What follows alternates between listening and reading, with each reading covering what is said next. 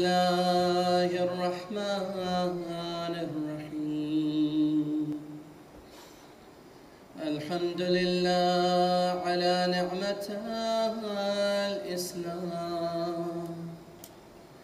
الحمد لله على نعمة الإيمان. الحمد لله على نعمة الهداية.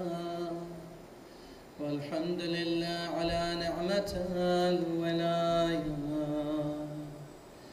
والحمد لله الذي هدانا لهذا وما كنا لنهتدي لولا أن هدانا الله. والصلاة والسلام على أشرف الأنبياء والمرسلين أبا القاسم محمد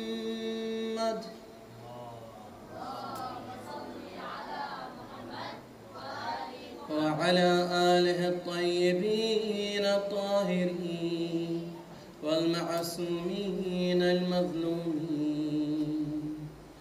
أما بعد، فقد قال الله سبحانه وتعالى في كتابه المجيد: بسم الله الرحمن الرحيم.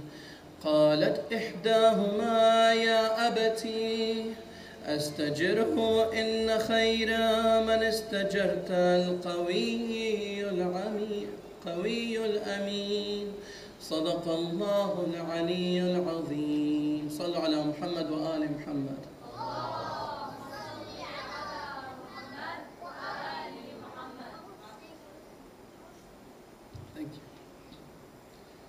Assalamu alaikum everyone, dear brothers and sisters, ladies and gentlemen, and everyone who has attended today.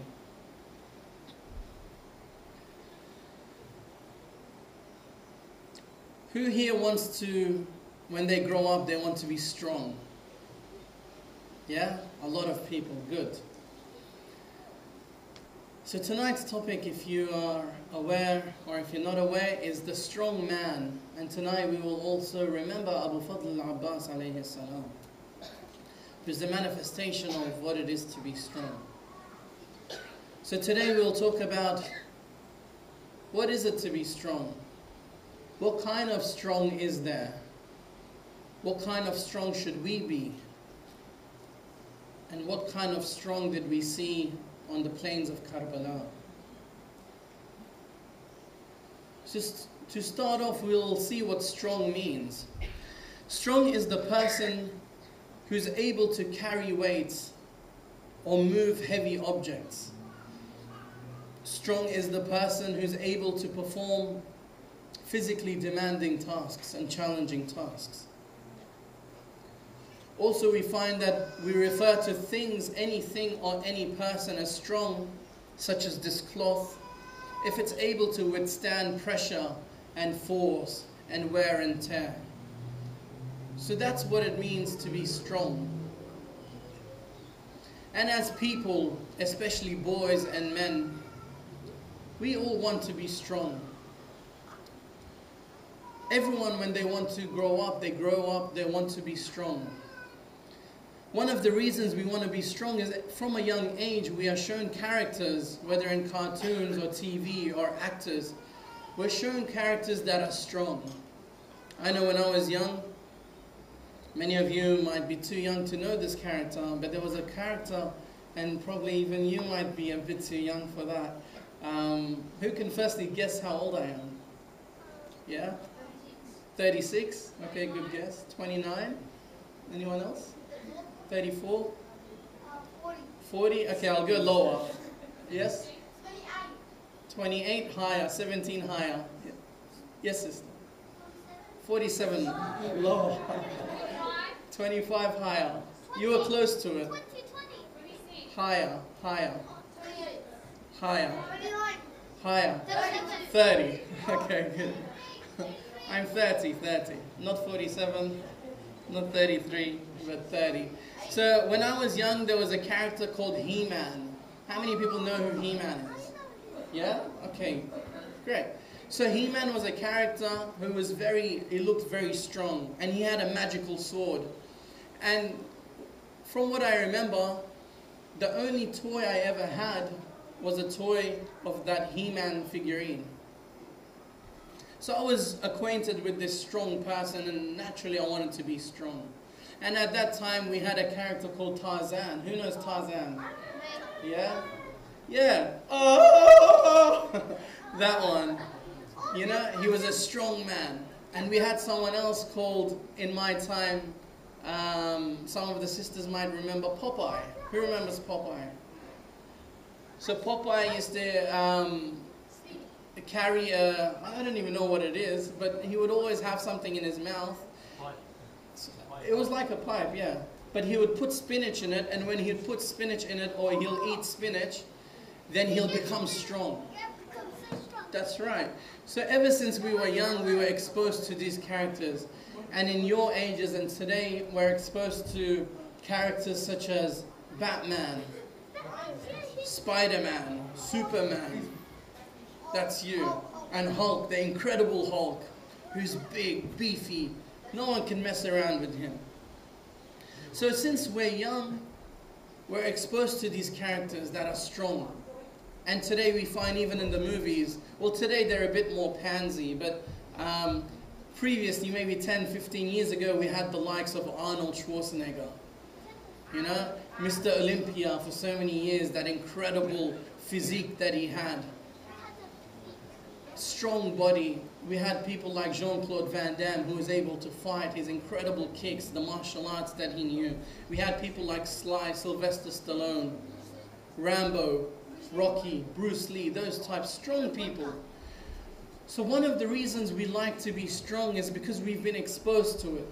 Whether it's a good thing or a bad thing, regardless, we're exposed to it, and so we're indoctrinated from a young age to be physically strong and powerful.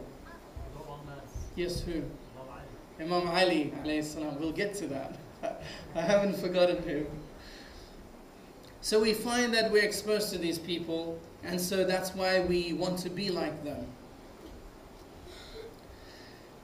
And so that's why we find that one of the reasons we love strength is because from a young age, we're exposed to them, and so we want to be like them. If you ask kids, what do you want to be when you grow up? They'll tell you a series of things, but they'll also say, I want to be strong.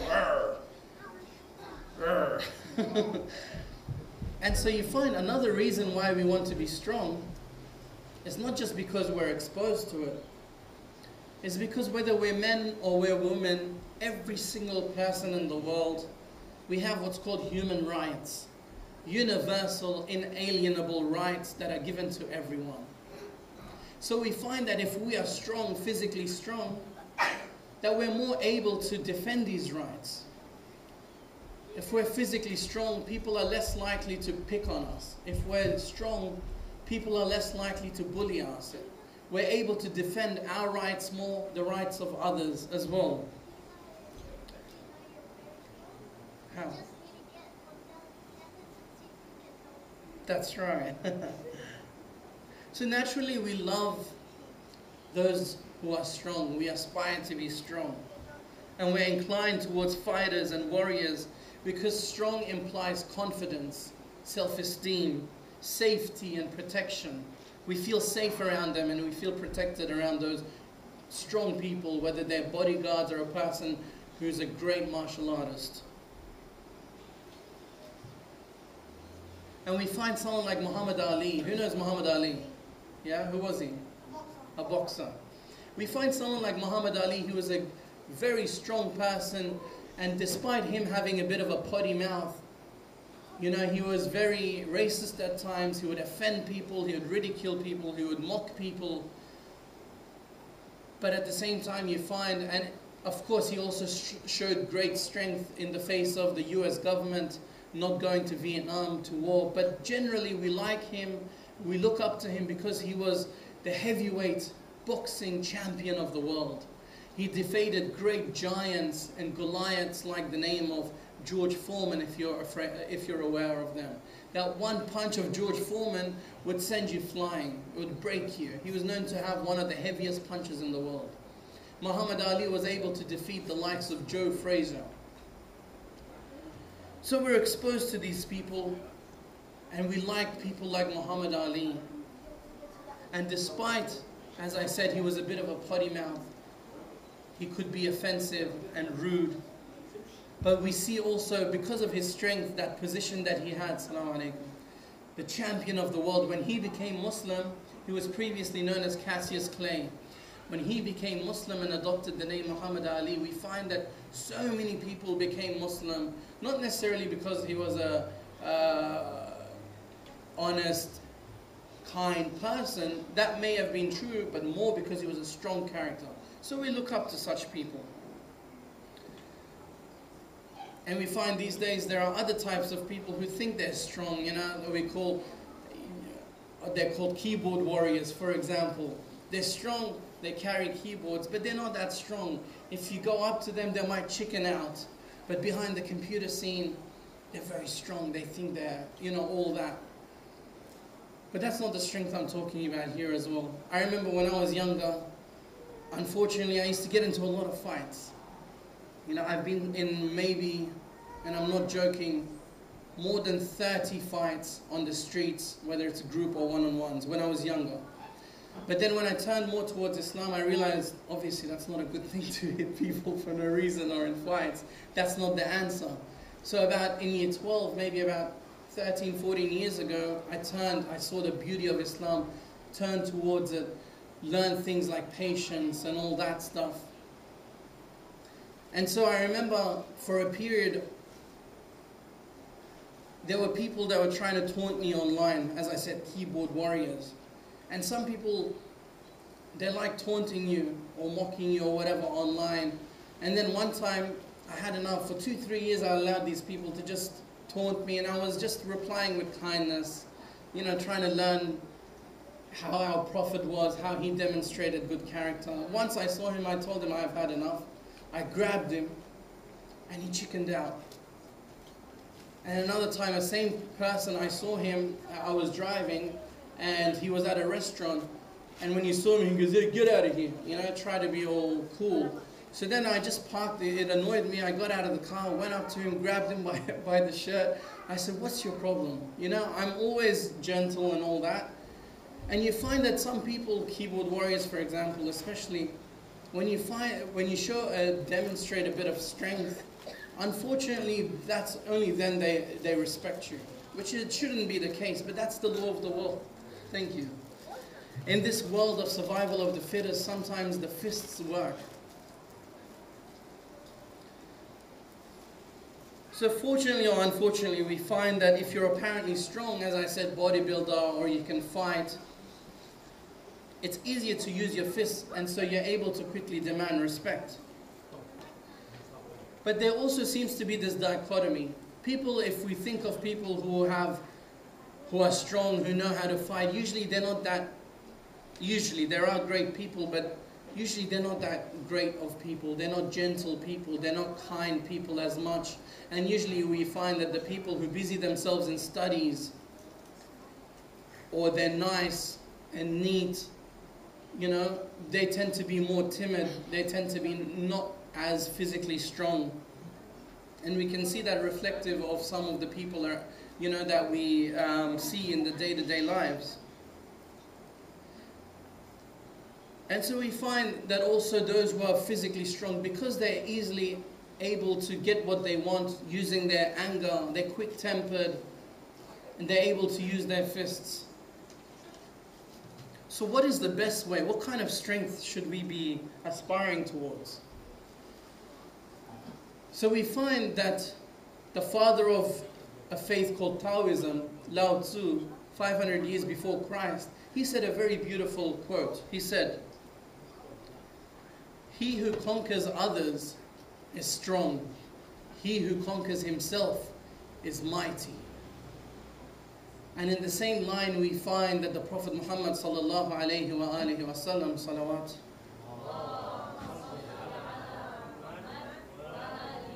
he said the strong person is not the one who can wrestle others and put them to the ground, but the strong person is the one that is able to wrestle and control his tongue. and able to control their anger. That is the true test of strength. And we find that these people, these characters such as the Prophet, when they say these things, they actually demonstrated it as well.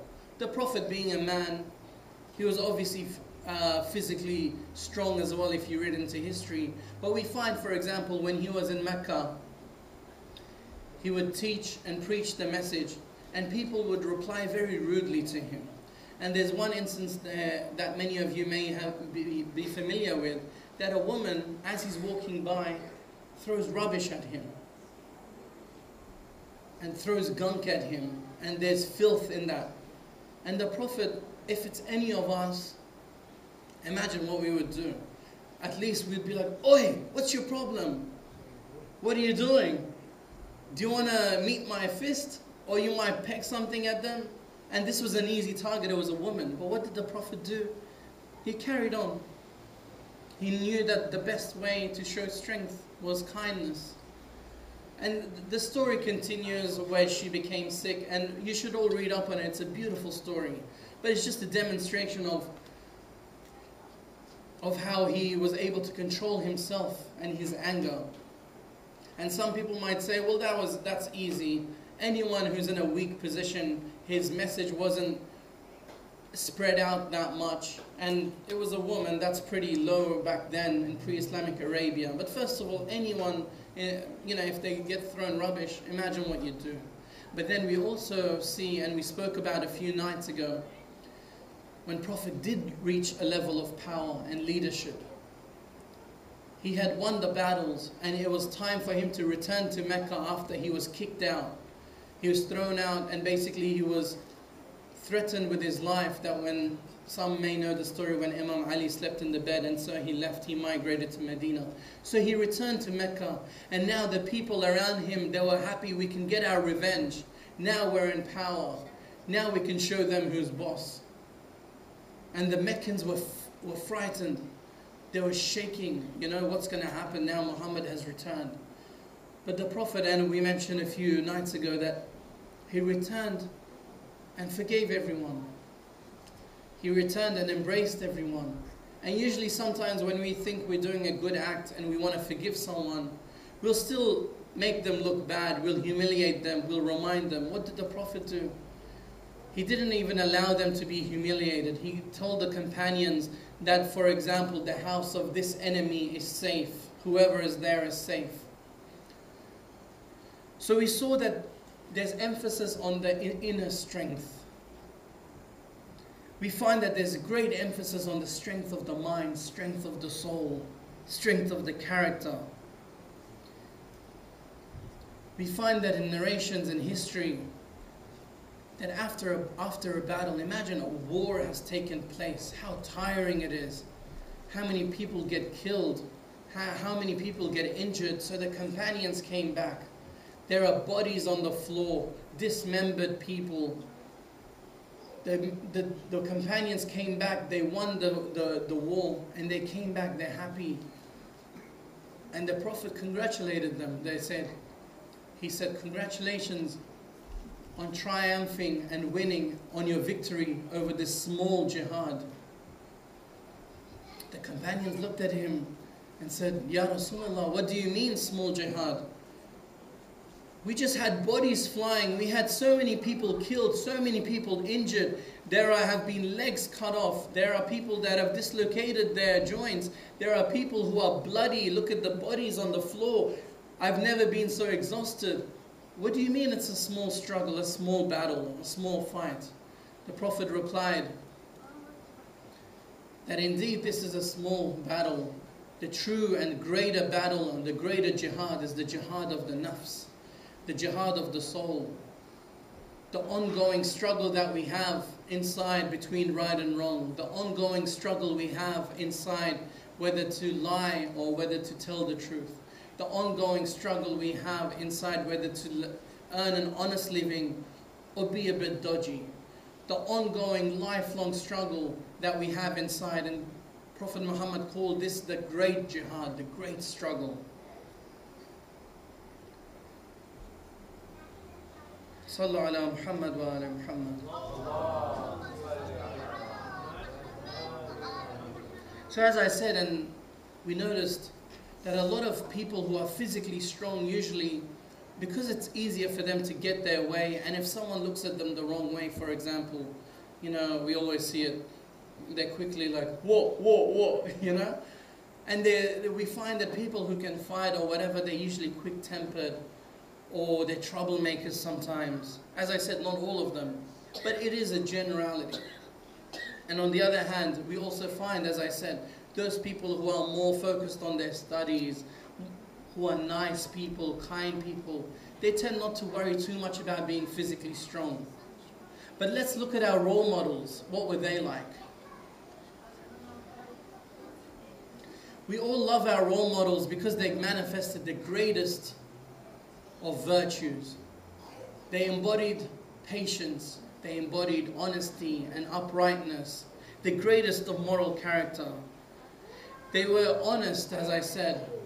They were great people, they were beautiful people, they were kind people, they were intelligent people, they were smart people. They were the greatest embodiment of rahmah, of generosity, of charity.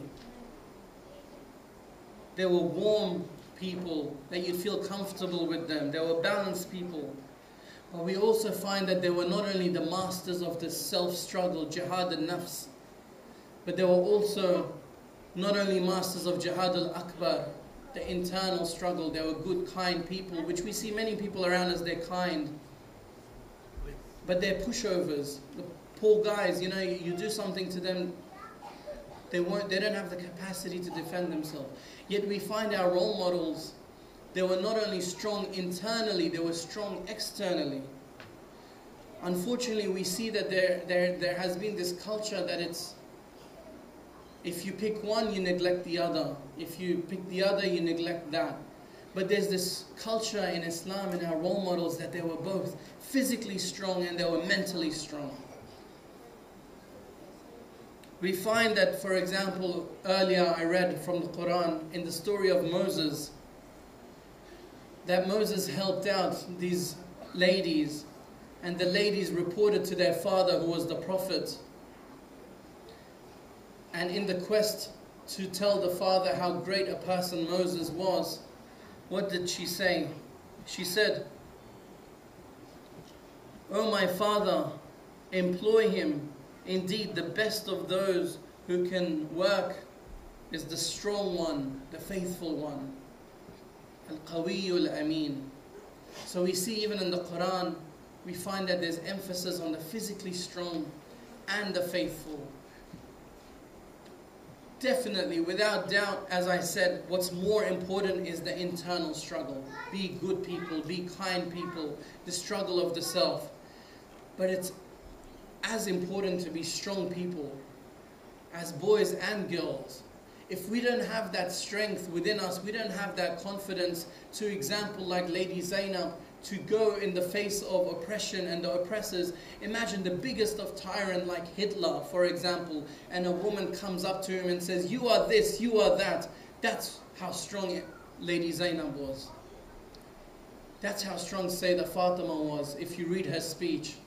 And we all see our role models, Moses alayhi salam, all our prophets, the Anbiya, the Awliya, they were strong people internally and externally. And we see now, for example, who's the strongest one that comes to mind? Imam Ali alayhi salam. Immediately when we think of a brave warrior, a fighter, we see that it's Imam Ali. We pride ourselves that in the battle of Khaybar, that there was a gate, it was so heavy that tens of people weren't able to just move it. And history tells us that Imam Ali single-handedly removed it. That we find that in battles, when he was just a young boy, there were giants. Imagine the biggest of fighters in UFC, for example. They're not necessarily Muslim. You know, for example, my personal favorite, all-time favorite fighter is a person called Fedor, if you know him, Fedor Emelianenko. Why? Because not only he was a great, one of the all-time best fighters, but he was such a gentle guy. He'd walk in the ring and smile at them. Everyone's like, "Rrr," and he'd just be like this. He was a bold, fat man like me. I still have my hair.